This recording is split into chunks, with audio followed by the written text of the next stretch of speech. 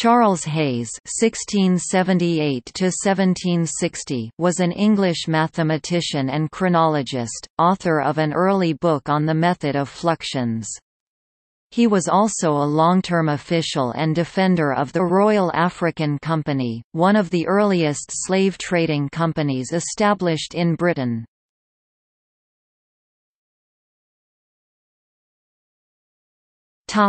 Life. Hayes was a member of Gray's Inn.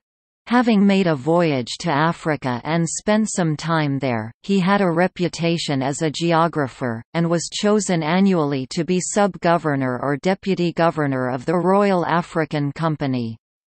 When the Royal African Company was dissolved in 1752, Hayes settled at Down, Kent. John Nichols remarks that Hayes spent much time in philosophical experiments.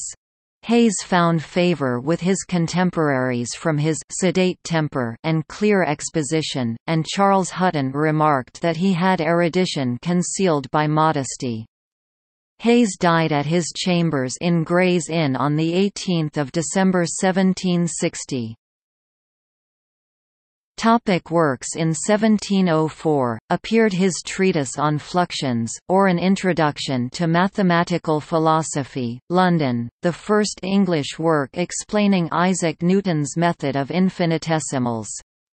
After an introduction on conic sections with concise proofs, Hayes applied Newton's methods systematically, first to obtain the tangents of curves, then their areas, and lastly to problems of maxima and minima.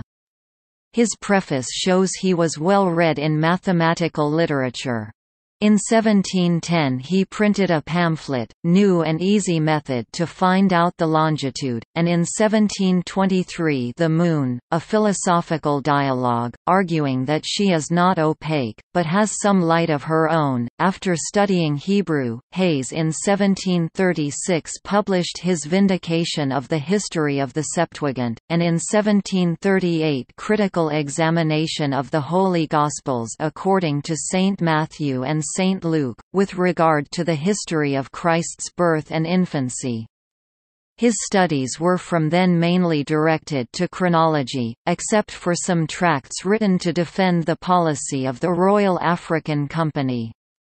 In 1747 appeared his series of Kings of Argos and of Emperors of China from Fohi to Jesus Christ, to prove that their dates and order of succession agreed with the Septuagint, and in 1751 a dissertation on the chronology of the Septuagint, a defense of the Chaldean and Egyptian chronology and history. In retirement, he became absorbed in a major work, Chronographia Asiatica and Aegyptiaca, which he did not live to complete.